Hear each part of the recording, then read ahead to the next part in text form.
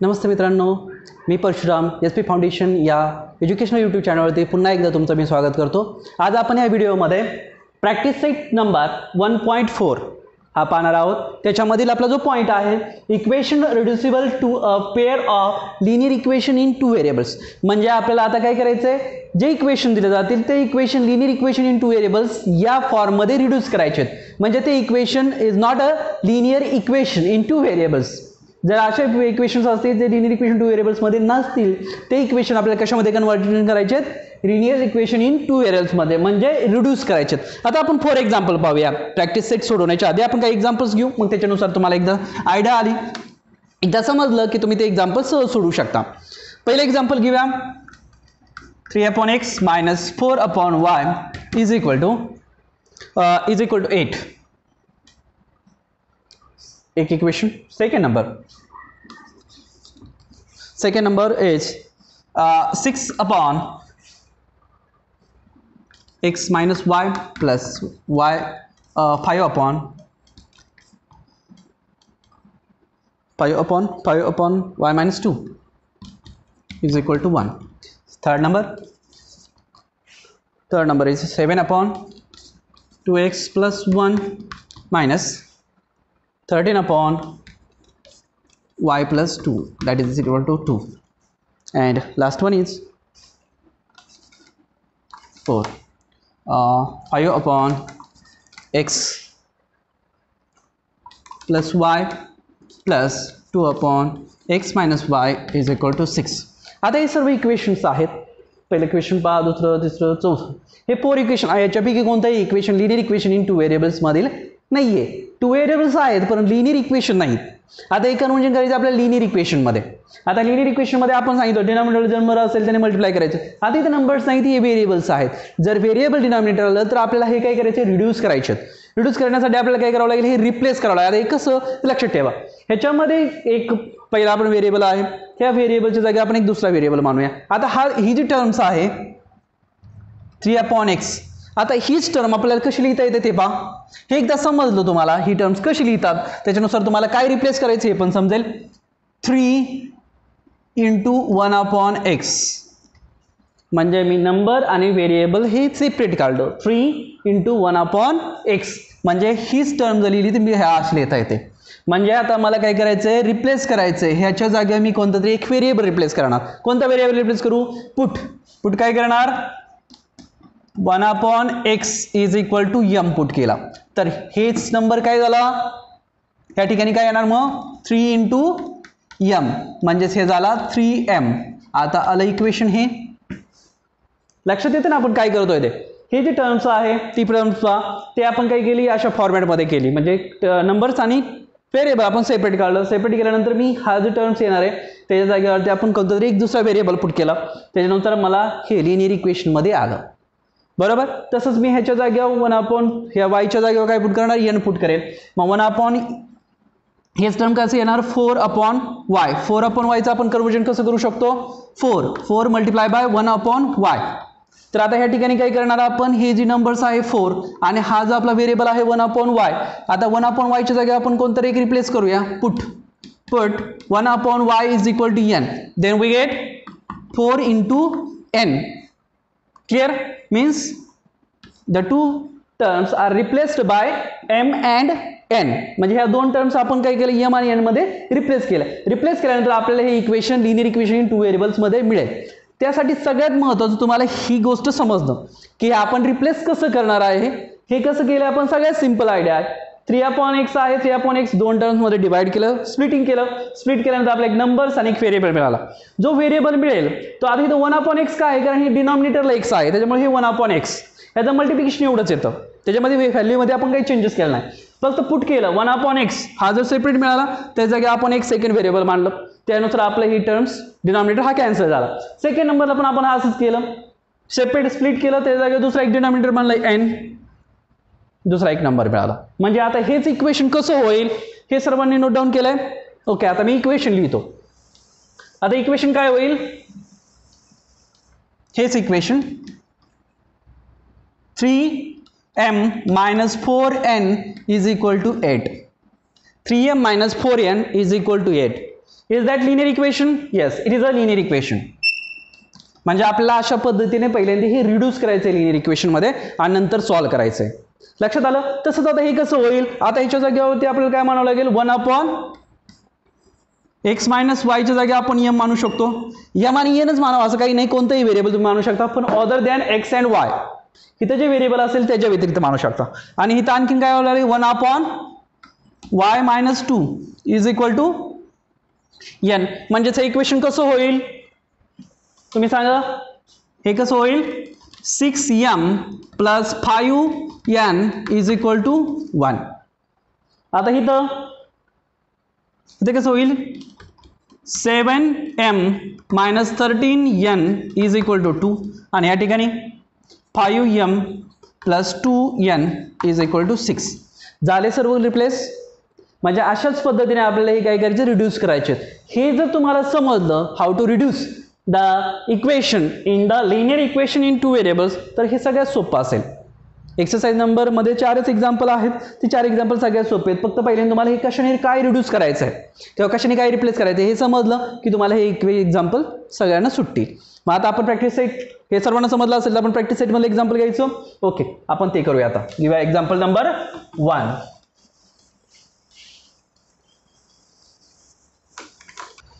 Okay, चला तर पाहूया आपण प्रॅक्टिस सेट 1.4 मधलं एक्झाम्पल नंबर 1. तर एक्झाम्पल आहे 2/x minus 3/y is equal to 15. आणि दुसरं इक्वेशन आहे 8/x plus 5/y is equal to 77. हे दोन इक्वेशन आहे. आता इक्वेशन मध्ये आता आपण पहिलं जे पार्ट पाहिलं त्या पहिल्या पार्ट मध्ये हे जे आहेत हे लिनियर इक्वेशन इन 2 व्हेरिएबल्स मध्ये नाहीत. लक्षात येत आहे? म्हणजे आपल्याला काय करायचं? हे कन्वर्ट करायचे, रिड्यूस करायचे कशामध्ये? लिनियर इक्वेशन इन 2 व्हेरिएबल्स मध्ये. ते कसं कन्वर्ट करणार हे तुम्हाला समजून सांगितलं. आपण काय करूया? स्प्लिट करूया. कसं स्प्लिट होईल? 2 इंटू 1/x. आता हे सर्वांना समजत असेल कसं स्प्लिट करायचं ते. 2 into 1/x minus 3 into 1/y is equal to 15. याला इक्वेशन नंबर 1 नाही, इक्वेशन नंबर 1 नको द्यायला. ठीक, स्प्लिट केलं. पुन्हा काय करूया? 8 1/x plus 5 into 1/y is equal to 77. हे आपण स्प्लिट केलं. परीक्षेमध्ये असं स्प्लिट करून नाही लिहिलं तर चालेल. तुम्हाला डायरेक्ट प्रॅक्टिस केल्यानंतर तुम्हाला आपोआप स्प्लिट कसं करायचं काय करायचं हे सगळ्यांना समजेल. मग आता काय करूया? आपण ह्या जागेवर रिप्लेस करूया. एक व्हॅल्यू रिप्लेस करू. म्हणजे काय करायचं? Replacing 1/x by m and 1/y by n. म्हणजे 1/x च्या जागी आपण काय पुट करणार? m पुट करणार आणि 1/y च्या जागी आपण काय करणार? n पुट करणार. आता याच्या जागी तुम्ही कोणतेही व्हेरिएबल्स यूज करू शकता. लक्षात येते? मग ज्या ठिकाणी 1/x दिसतंय त्या ठिकाणी मी काय करणार? पुट m पुट करणार. आता पाहूया. m पुट करतो म्हणजे काय येईल? 2m minus 3n is equal to 15. त्याला इक्वेशन नंबर मी 1 दिलं. दुसरा आहे 8m plus 5n is equal to 77. याला इक्वेशन नंबर 2 दिलं. लक्षात आलं काय केलं ते? ज्या ठिकाणी 1/x आहे त्या ठिकाणी m पुट केला. त्या ठिकाणी m पुट केला तर किती आलं? 2m. त्या ठिकाणी n पुट केला तर किती आलं? -3n. आणि या ठिकाणी काय पुट करायची गरज नाहीये. तिथं पण सेकंड नंबर इक्वेशन पहा. 8 into m means 8m, 5 into n means 5n and 77. Okay, म्हणजेच हे जे इक्वेशन आहे ते आपण काय केले? रिड्यूस केले सायमल्टेनियस लिनियर इक्वेशन मध्ये. आता इथून पुढचा पॉईंट आपला प्रॅक्टिस सेट नंबर 1.1. आता इथं काय करूया? आता हे आपल्याला सॉल्व्ह करायचं आहे. बरोबर, कोणता एक कोएफिशियंट आपण सेम करून घेऊ. पहिल्यांदा आपण काय करूया? ह्याचा कोएफिशियंट सेम करूया. m चा इथं 8 आहे, इथं 2 आहे. 2 ला 4 ने मल्टिप्लाय केल्यानंतर ते किती होईल? 8 होईल. क्लिअर? म्हणजे आपण काय करणार? Multiply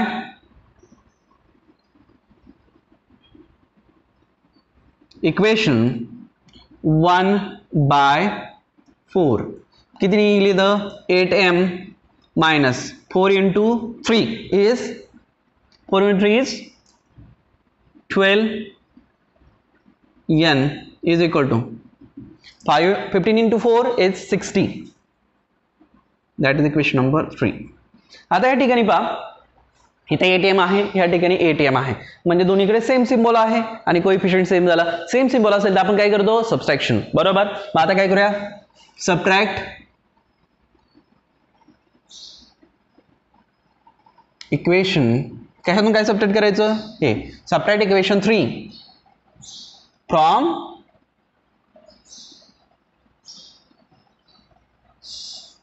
subtract equation 3 from 2.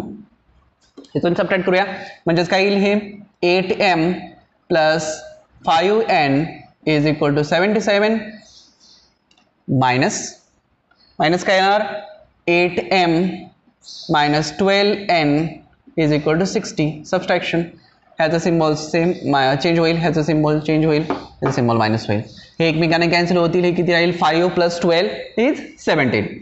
17n is equal to, subtraction करा, that is 17. n is equal to how much, 17 upon 17. n is equal to 1. आता ज्यावेळेस आपल्याला n is equal to 1 मिळेल, आपण ह्याच्या पुढची स्टेप काय करतो, एक व्हेरिएबल मिळाला आपल्याला, ते दुसऱ्यामध्ये पुट करतो आणि दुसरा व्हेरिएबल काढतो. मग काय करणार, सबस्टिट्यूट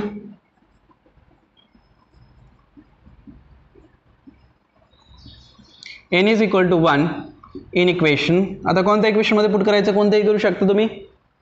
इन इक्वेशन हे पुट करा 1. काय ना, आता इथं 2m minus 3n is equal to 15. 2m minus 3 into 1, यांची व्हॅल्यू आपण काढलेली आहे, ती पुट केली, is 15. Is 2m minus 3 is equal to 15. 2m is equal to how much, 2m is equal to minus 3 आहे, या ठिकाणी काय आलं, प्लस 3 होतील, म्हणजेच काय येईल, 15 प्लस 3 म्हणजे 18. 2m is equal to 18. m is equal to how much, m is equal to 18 upon 2. 18 upon 2 means किती, 9. ओके. मग अशा पद्धतीने आपल्याला काही व्हॅल्यू मिळाली, m आणि n हे व्हेरिएबल मिळाले, पण आम्ही m आणि n ची व्हेरिएबल काढायची, आपल्या इथे किती व्हेरिएबल आहेत, x अँड y व्हेरिएबलची व्हॅल्यू काढायची. मग आता काय करणार, पुन्हा आपण हे जे केले आहेत m आणि n ची व्हॅल्यू ही कशामध्ये रिप्लेस करायची, पुन्हा रिसबस्टिट्यूट करायची m आणि n बरोबर. इथपर्यंत सर्वांना समजलं. आपण काय केलं, स्प्लिट केलं, स्प्लिट केल्यानंतर हे रिप्लेस केलं. रिप्लेस कशाने रिप्लेस करायचं हे आपल्याला लगेच समजतं स्प्लिट केल्यानंतर. मग हे स्प्लिट आपण पाहिलेलं आहे पहिल्याच पॉईंटमध्ये. हे आता झालं, त्यानंतर दोन्ही लिनियर इक्वेशन मिळाले. आता लिनियर इक्वेशन मध्ये तुम्हाला हे का नाही सेम केलं, हे पण तुम्ही सेम करून पाहू शकता. सेम आन्सर हेच येणार, m is equal to 9 and n is equal to 1. तुम्हाला जसं सोपं जाईल किंवा जसं फास्ट सोडता येईल. बोर्ड एक्झाममध्ये 40 मार्काचा पेपर असतो आणि 2 तास सोडायचं, हे सर्वांना माहितीच आहे. त्याच्यामुळे जेवढं लवकरात लवकर सॉल्व्ह करता येईल तेवढं लवकरात लवकर सॉल्व्ह करण्यासाठी तुम्ही कोणतंही सेम करू शकता, तशी अडचण नाहीये. ओके, म्हणजे याच्यानुसार आपण m आणि n ची व्हॅल्यू मिळाली. आता m आणि n ची व्हॅल्यू आपण काय करूया, रिप्लेस रिसबस्टिट्यूट करूया.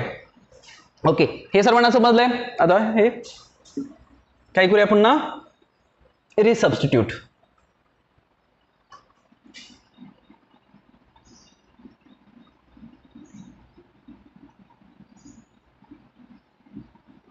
Resubstitute the value of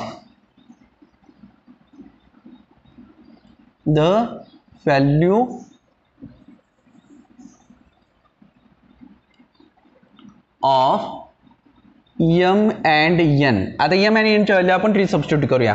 म्हणजेच काय येणार, 1/x is equal to m and 1/y is equal to n. आता याची व्हॅल्यू रिसबस्टिट्यूट करा. 1/x, m ची व्हॅल्यू किती आहे, 9 अँड 1/y, n ची व्हॅल्यू किती आहे, 1. हे रिसबस्टिट्यूट करा. मग आता याच्या इन्व्हर्टेंट प्रॉपर्टी यूज करा. इन्व्हर्टेंट प्रॉपर्टी यूज केल्यानंतर काय होईल, x हे वरती जाईल, x, आणि हे किती राहील, 1/9. हे किती राहील, अँड हे y इज इक्वल टू 1. हे रिसबस्टिट्यूट केलं आणि इन्व्हर्टेंट, इथे इन्व्हर्टेंट समजतं ना, म्हणजे ज्याचा न्यूमरेटर आहे तो डिनॉमिनेटर होतो, डिनॉमिनेटरचा न्यूमरेटर म्हणजे इन्व्हर्टेंट प्रॉपर्टी. याचा डिनॉमिनेटर किती, x, तो कुठे गेला न्यूमरेटरला, आणि हा y आपण इथं 1 लिहित नाही, त्याच्यामुळे आपण काय लिहिलं, ह्याचा डिनॉमिनेटर किती आहे, 1, म्हणजे तो वरती आला, न्यूमरेटर खाली आला. हे पण तसं 1चा न्यूमरेटर डिनॉमिनेटर काय, 1चं काहीच होत नाही. म्हणजे हे दोन इक्वेशन आले. म्हणजे x y is equal to 1/9 and 1 is the solution.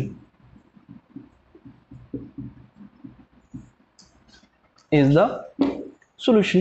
म्हणजे अशा पद्धतीने आपल्याला सॉल्व्ह करायचंय. आपण पहिले जसे एक्झाम्पल 4-5 एक्झाम्पल घेतले ते पहिल्यांदा काय करायला शिकलो आपण, स्प्लिट करायला शिकलो आणि स्प्लिट नंतर लिनियर इक्वेशन मध्ये कन्वर्ट करायला शिकलो. ते पहिला पॉईंट तुम्ही व्यवस्थित समजून घ्या. समजून घेतल्यानंतर स्प्लिट कराल आणि हे जे आहे सर्व आपण ते प्रॅक्टिस सेट 1.1 मध्ये सोडवलेलं आहे. काय लिनियर सायमल्टेनियस लिनियर इक्वेशन कसे सॉल्व्ह करायचे हे तुम्हाला माहितीच आहे. मग त्यानुसार फक्त आपण आणि सेकंड स्टेप कोणती वाढली, रिसबस्टिट्यूटची. ज्या व्हॅल्यू असतील त्या फक्त रिसबस्टिट्यूट करायच्या आणि आपल्याला 1/x ची व्हॅल्यू नाही काढायची. काय व्हॅल्यू काढायची, x अँड y ची. मग त्यासाठी मी हे काय केलं, इन्व्हर्ट इंटू केलं. आणि हा जर x वरतीचा असता तर इन्व्हर्ट इंटू करायची गरज आहे का, नाही. मग त्यासाठी लक्षात ठेवा हे काय करायचं ते. पहिलं एक्झाम्पल सर्वांना समजलं. आता आपण काय घेऊया, दुसरं एक्झाम्पल घेऊ.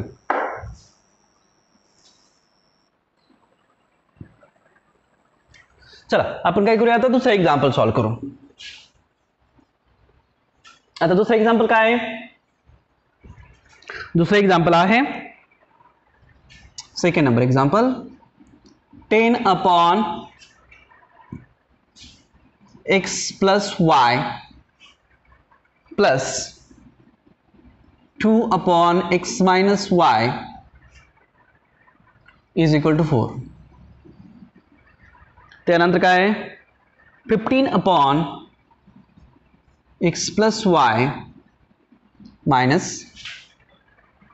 5/x minus y is equal to -2. आता हे दोन इक्वेशन आहेत. आपण पुन्हा करूया, स्प्लिट करूया. स्प्लिट कसं करणार सर्वांना येते, okay. 10 into 1/x plus y plus 2 into 1/x minus y is equal to 4.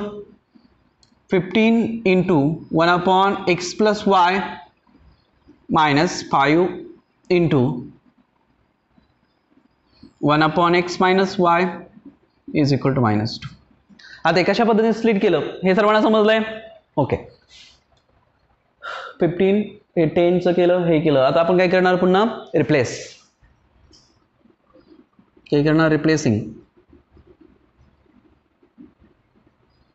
1/x plus y by m and 1/x minus y by n. आता 1/x plus y च्या जागी आपण काय पुट करणार, m पुट करा आणि 1/x minus y च्या जागी n पुट करा. मग आता रिप्लेस केल्यानंतर आपलं काय होईल, 10m plus 2n is equal to 4. याला इक्वेशन नंबर आपण 1 म्हणूया.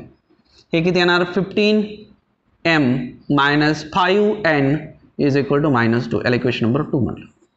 लक्षात आलं कसं केलं, ज्या ठिकाणी 1/x plus y आहे त्या ठिकाणी आपण m पुट केला, 1/x minus y आहे त्या ठिकाणी आपण काय केला, पुट केला n. मग आता हे आपल्याला इक्वेशन मिळालं. आता या इक्वेशन नंतर आपण कसं सॉल्व्ह करू शकतो, आता हे सायमल्टेनियस लिनियर इक्वेशनला आपण हा व्हेरिएबल सेम करूया, की हा केला तरी चालतो. आता इथं पहा, इथं किती आहे, 2 आणि इथं 5 आहे. म्हणजेच काय करणार, ह्याचा कोएफिशियंट आहे त्याने इक्वेशन नंबर 2 ला मल्टिप्लाय करायचं. ह्या दुसऱ्या इक्वेशनचं कोएफिशियंट आहे त्याने पहिल्या इक्वेशन मल्टिप्लाय करायचं. म्हणजेच कशाने काय मल्टिप्लाय करणार माहिती आहे ना, ओके. मल्टिप्लाय इक्वेशन 1 बाय कशाने पुट मल्टिप्लाय करायचं, 1/5 अँड इक्वेशन 2 बाय 2. समजलं नाही काय करायचं, हेच आहे याला कितीने पुट करणार, मल्टिप्लाय करणार 5 आणि याला 2 ने. क्लिअर. मग आता आपल्याला दोन इक्वेशन मिळतील. कोणते दोन इक्वेशन मिळतील, मी काय करणार, याला 5 ने मल्टिप्लाय करणार. म्हणजेच किती येणार, हे इथं लिहूया, याला 5 ने मल्टिप्लाय करतो. 50m plus 10n is equal to 5 into 4 is 20. याला इक्वेशन नंबर 3. पुन्हा 2 ने याला मल्टिप्लाय करा, किती येईल ते, 2 into 50 is 30m minus 10n is equal to -4. that is equation number 4. आता याच्यामध्ये आपला एक n जो व्हेरिएबल आहे तो सेम केला आपण, त्याच्यामध्ये डिफरन्स सिम्बॉल असतील तर आपण काय करतो, ऍडिशन करतो. आता काय करणार, मग adding equation 3 and 4 we get, adding equation 3 and 4 we get. आता आपण ऍड करूया equation 3 and 4. 50m plus 10n is equal to 20 plus 30m minus 10n is equal to -4. आता ॲडिशन करूया. ॲडिशन करताना सिम्बॉल चेंज होत नाहीत. हे किती येणार 50 + 30 is 80 plus 10 minus 10 cancel, that is 20 minus 4 is 16, means m is equal to 16 upon 80, means m is equal to 1 upon 5. 1 upon 5 means 16 याला divide केलं, 16 divided by 16 is 1, 16 divided by 80 divided by 16 is 5, means m is equal to 1 upon 5. आता 1 upon 5 आपण कोणत्या एक equation मध्ये put करूया. Substitute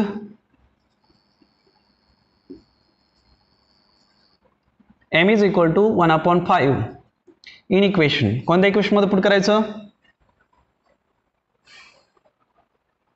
करूया बरं. ह्याच्यात करू 5 मध्ये काय केलं मग ते 10m plus 2n is equal to 4. Okay, substitute करा. m च्या ठिकाणी 1 upon 5, 10 multiply by 1 upon 5 plus 2n is equal to 4. Clear, सर्वांना समजत आहे. ओके, आता 5 ने 10 ला डिवाइड करा, किती येईल 2. Okay, plus 2n is equal to 4. 2n is equal to हा 2 प्लस हा इकडे मायनस होईल. 4 minus 2 म्हणजे 2n is equal to 2 and n is equal to how much 2 upon 2. therefore n is equal to 1. म्हणजे अशा ठिकाणी आपल्याला किती मिळाले, 2 व्हॅल्यू मिळाल्या. एका याची व्हॅल्यू मिळाली, m ची व्हॅल्यू मिळाली आणि एक n ची व्हॅल्यू मिळाली. लक्षात आलं. पहिल्या एक्झाम्पल मध्ये आपण सेम पॅटर्न पण केलता. हे स्प्लिट केलं, स्प्लिट केल्यानंतर रिप्लेस केल्यानंतर दोन इक्वेशन मिळाले. दोन इक्वेशन आपण सायमल्टेनियसली लिनियर इक्वेशन नुसार सॉल्व्ह केले आणि नंतर m आणि n ची व्हॅल्यू शोधली. लक्षात आलं. आपण m आणि n ची व्हॅल्यू कशी शोधली. आता m आणि n ची व्हॅल्यू शोधल्यानंतर आपण काय करतो, ओके, रिसबस्टिट्यूट करूया. सर्वांना समजतं नाही. ओके, नोट डाऊन केलं. Okay, clear. आता आपण रिसबस्टिट्यूट करूया.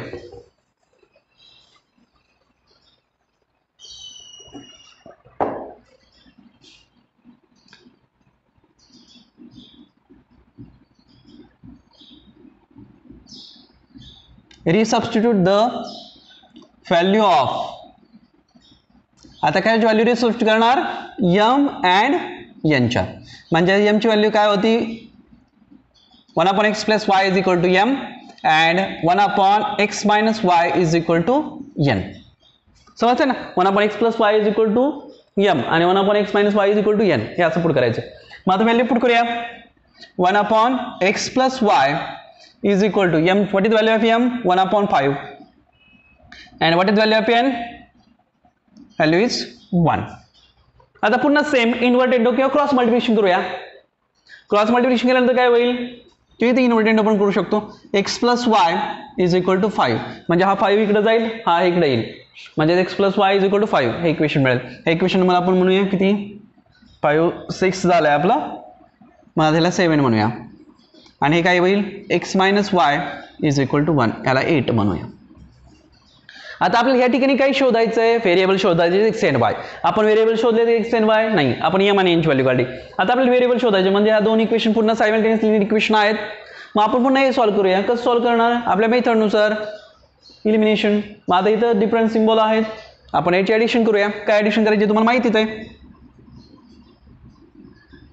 Adding equation 7 and 8 we get 7 and 8 आपण काय करू, ॲडिशन करूया. म्हणजेच काय येणार, x plus y is equal to 5 plus x minus y is equal to 1. किती येईल, x plus x is 2x. 6 means x is equal to 6 upon 2. x is equal to how much 3. Okay, second step काय असेल आपली, बरोबर काय करणार, substitute the x is equal to 3.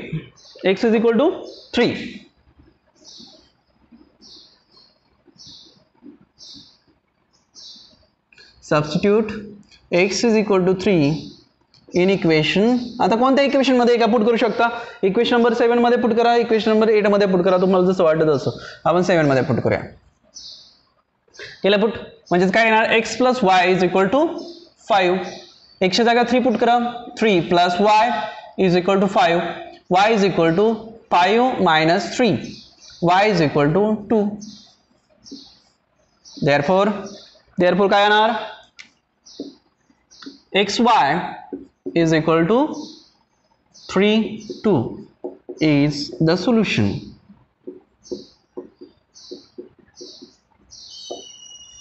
समजतंय? म्हणजे सेम पॅटर्न तोच, फक्त आपल्याला काय करायचं, स्प्लिट करा, रिसबस्टिट्यूट करा, पुन्हा सायमल्टेनियस इक्वेशन सॉल्व करा आणि पुन्हा रिसबस्टिट्यूट करा. लक्षात आलं? एक्झाम्पल नंबर 2 कसं आपण कशा पद्धतीने सोडवलं.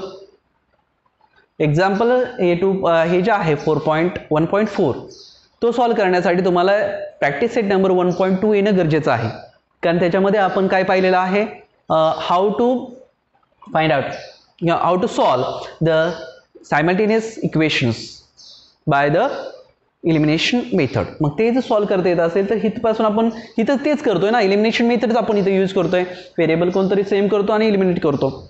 मग ते जर तुम्हाला परफेक्ट येत असेल तर ह्या प्रॅक्टिस सेट सगळ्यात व्यवस्थित समजेल तुम्हाला. ह्याच्यामध्ये फक्त 2च स्टेप एक्स्ट्रा झालेले आहेत, ते काय पहिलं स्प्लिट करणं किंवा रिप्लेस करणं आणि नंतर रिसबस्टिट्यूट करणं, तेवढे 2 फक्त व्हॅल्यू ॲड झालेत. मग तेवढे तुम्हाला येत असतील आणि पहिला प्रॅक्टिस सेट जमत असेल तर तुम्हाला हे सगळ्यात सोपं जाईल. हे जर तुम्हाला प्रॅक्टिस सेट 1.1 जर पुन्हा पाहायचं असेल तर मी डिस्क्रिप्शनमध्ये त्याची लिंक देतो, लिंक दिल्यानंतर पुन्हा तिथे जाऊन तुम्ही पाहू शकता, त्याची प्रॅक्टिस व्यवस्थित करा म्हणजे तुम्हाला हा चॅप्टर्स व्यवस्थित समजेल. आता आपण ह्याच्यानंतर सेकंड एक्झाम्पल घ्या. एक्झाम्पल नंबर 3 तुम्ही होमवर्कसाठी घ्या, म्हणजे तुम्हाला समजेल. काही जर अडचण आली तर तुम्ही कॉमेंट करू शकता. मग होमवर्क एक्झाम्पल नंबर 3 तुम्ही सोडवणार घरी. ओके, आता मी काय करतो, एक्झाम्पल नंबर 4 हे सॉल्व करतो.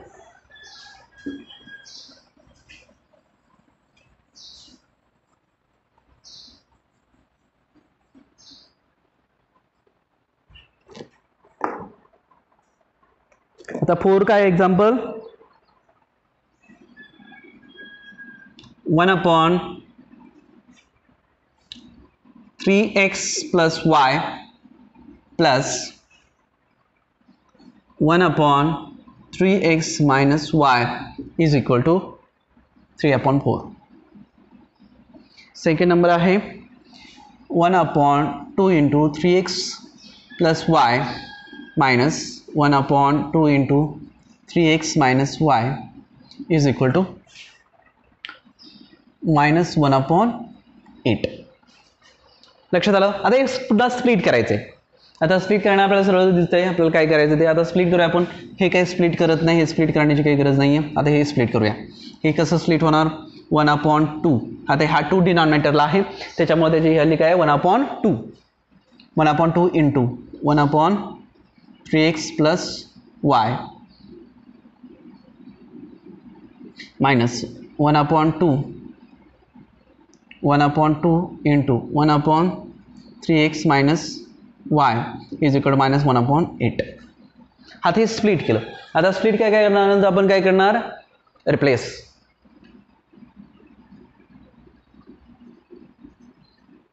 Replacing 1/3x plus y is equal to m and 1/3x minus y is equal to n. Same pattern तो स्प्लिट केला. स्प्लिट केल्यानंतर आपल्याला 2 इक्वेशन आता मिळतील. आता पहिल्यामध्ये आपण हे पुट करूया. आता इथं m ठेव, म्हणजेच m plus n is equal to 3/4. याला इक्वेशन नंबर 1. ह्या ठिकाणी ठेवूया 1/2 into m minus 1/2 into n is equal to minus 1/8. याला इक्वेशन नंबर 2. हे कसं आलं ते समजलं. m आणि n आपण रिप्लेस केलं. रिप्लेस केल्यानंतर इथे 1/2 का, कारण 2 इथं डिनॉमिनेटरला आहे त्याच्यामुळे हे 1/2. जर न्यूमरेटर असेल तर आपण काय लिहिलं असतं, 2m डायरेक्ट. लक्षात येते ना. मग हे केलं. आता पुन्हा काय करणार आपण, आता हे 2 इक्वेशन आहे ते पण लिनियर इक्वेशन 2 व्हेरिएबल्समध्ये नाहीत, आपल्याला ते कन्वर्ट करावं लागतील. मग कन्वर्ट कसं करणार हे मी तुम्हाला सांगितलेलं आहे प्रॅक्टिस सेट 1.1 सोडवताना. इथं किती आहे, डिनॉमिनेटरला 4 आहे, इथं किती 1 म्हणजे 4 जर आहे तर 4ने काय करायचं, टोटल इक्वेशनला मल्टिप्लाय करायचं. इथं किती आहे, 8 आहे, इथं 2 आहे, इथं 2 आहे. मग काय सांगितलं होतं, इथं जे आहे 8ने मॅक्झिमम आहे त्याने आपण काय करूया, ह्याला सगळ्याला मल्टिप्लाय करूया म्हणजे कॅन्सल होईल. फक्त आपल्याला डिनॉमिनेटर कॅन्सल करा. तुम्ही कितीने मल्टिप्लाय करा, फक्त डिनॉमिनेटर कॅन्सल झाला पाहिजे. मग आता काय करणार, मल्टिप्लाय इक्वेशन 1/4 and 2/8 8. लक्षात येतं ना हे काय केलं ते, कारण हे लिनियर इक्वेशन 2 व्हेरिएबल्स मध्ये नाहीत, 2 व्हेरिएबल्स नसतील त्याच्यामुळे आपण काय केलं, हे काय केलं, ह्याला मल्टिप्लाय केलं आणि हे कन्वर्ट करायचा प्रयत्न केला. आता कन्वर्ट करूया. 4 ने मल्टिप्लाय केलं पहिल्या इक्वेशनला, काय येईल तर इथं कितीने मल्टिप्लाय करणार, 4 ने, इथं 8 ने, म्हणजेच काय येईल इथं 4m plus 4n is equal to 3. लक्षात आहे ना, 4 ला 4 कॅन्सल झाला मल्टिप्लाय केल्यानंतर. पुन्हा काय येईल, इथं मल्टिप्लाय केल्यानंतर काय येईल, आता मी तिथं मल्टिप्लायच करून दाखवतो. 8 multiply by 1/2m minus 8 multiply by 1/2n is equal to minus 1/8 multiply by 8. हे काय करण्याची गरज नसते, परंतु तुम्हाला समजावं याच्यासाठी. हे मल्टिप्लाय केलं की 3 डिवाइड केलं त्याला, 4m minus 4n is equal to 8 ला 8 कॅन्सल होईल, तर फक्त -1 राहील. याला इक्वेशन नंबर आपण देऊया 3 आणि याला इक्वेशन नंबर 4. आता इक्वेशन नंबर 3 आणि इक्वेशन नंबर 4 पाहून घ्या. हे इक्वेशन नंबर 3 आणि इक्वेशन नंबर 4. आता हे झालं लिनियर इक्वेशन झाले, लिनियर इक्वेशन इन 2 व्हेरिएबल्स. आता लिनियर इक्वेशन 2 व्हेरिएबल्स सॉल्व्ह करूया. इथं पहा हे सेम आहे, त्याचा कोएफिशियंट सेम आहे. इथं डिफरंट सिम्बॉल असतील तर आपण ॲडिशन करूया. मग काय करू, addition,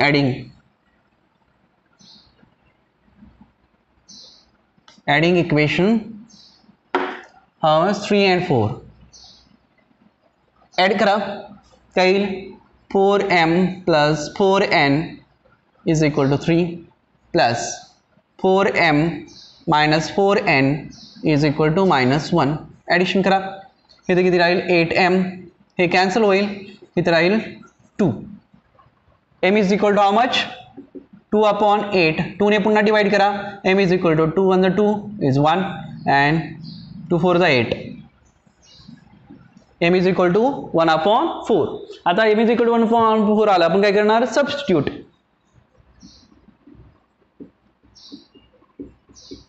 substitute m is equal to 1/4 in equation, कोणत्या इक्वेशन मध्ये पुट करायचं, इक्वेशन नंबर 3 मध्ये पुट करूया.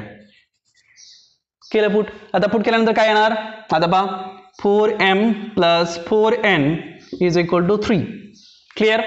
मग आता पुट करत तसंच करायला, काय होईल, m च्या ठिकाणी 1/4 पुट करूया, 4 into 1/4 plus 4n is equal to 3. आता काय येईल, 4 कॅन्सल होईल, म्हणजे इथे राहील फक्त 1 plus 4n is equal to 3. 4n is equal two plus 1 आहे, इकडे आला -1 होईल, 3. म्हणजेच काय होईल, 4n is equal to 2 and n is equal to 2/4 and 2/4 means 1/2. म्हणजे अशा पद्धतीने आपण m आणि n ची व्हॅल्यू फाइंड आउट केली. m ची व्हॅल्यू ही आणि n ची व्हॅल्यू ही. आता पुन्हा काय करणार, आपलं सेम इथपर्यंत समजलं m आणि n ची व्हॅल्यू कशी फाइंड आउट करायची. हे सगळं पॅटर्न जसं आहे तसं व्यवस्थित समजून घ्या. व्हिडिओ वारंवार पाहिला तरी चालेल, ते समजल्याशिवाय तुम्ही पुढे जाऊ नका. हे सेम पॅटर्न आहे. प्रॅक्टिस सेट 1.1 सॉल्व केला, प्रॅक्टिस परफेक्ट झाला की तुम्हाला ह्याच्यामध्ये अडचण येणार नाही. आता काय पुन्हा आपण करणार, काय करणार, रिसबस्टिट्यूट the value of m and n we get. मग आपण तेच करूया.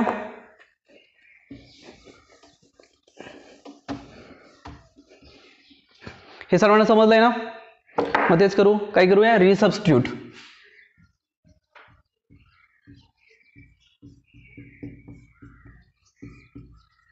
The value of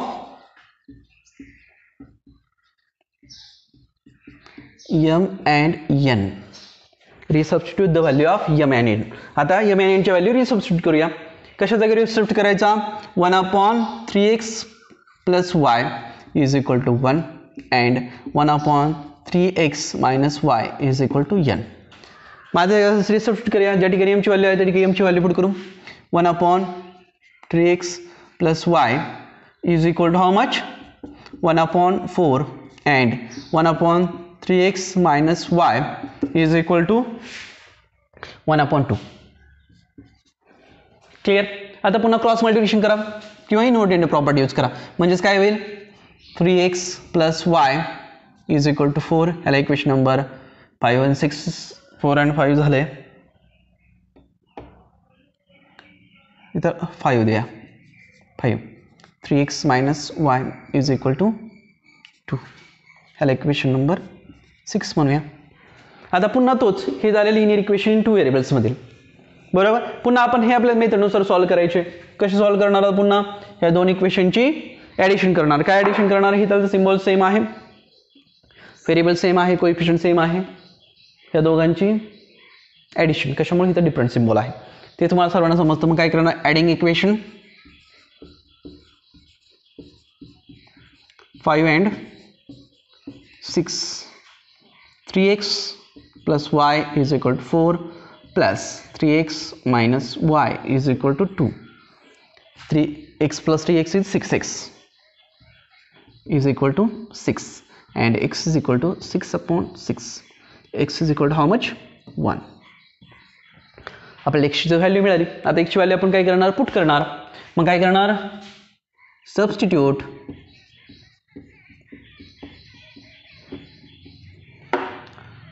x is equal to 1 in equation. कशामध्ये पुट करायचं? In equation equation 5, that is 3x plus y is equal to 4. 3 च्या जागेवर किती पुट करणार? x च्या जागेवर 1. 3 into 1 plus y is equal to 4. That is 3 plus y is equal to 4 and y is equal to 4 minus 3 and y is equal to 1. So therefore काय मिळालं आपल्याला आता? xy is equal to 1 and 1 is the solution.